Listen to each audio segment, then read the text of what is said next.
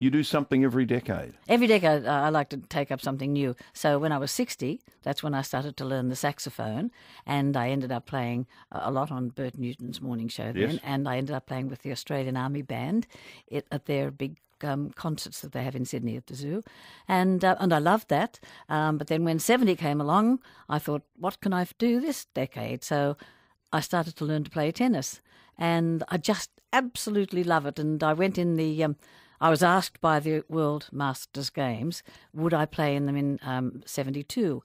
And I said, hey, no. I said, I've only been playing 2 years. And, you could be playing against ex-champions, And I said, definitely not. But they persisted. And he said, look, I'll come out and watch you play and tell you what we think. So he came out and I played against my coach. Well, my coach knew what I could do well, so I looked pretty good. And he said, yes, you can. So I did. I went in and it was a wonderful experience. I played a woman from Brazil, and she beat me 6-love.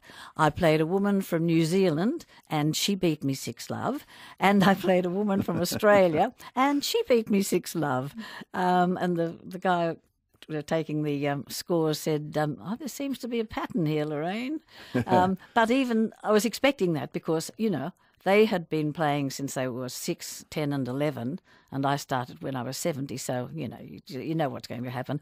But I loved it so much, and so I'm going in the World Masters Games next year in April in Auckland, New Zealand, and I've had an extra 8 years practice. So. And that means that you're now an international tennis player. Yes, I never thought of that. Yes. I will be, yes. Just put it on the CV. That's right, and I'll be 80 in January, so I'll be in the 80 to 85 age group.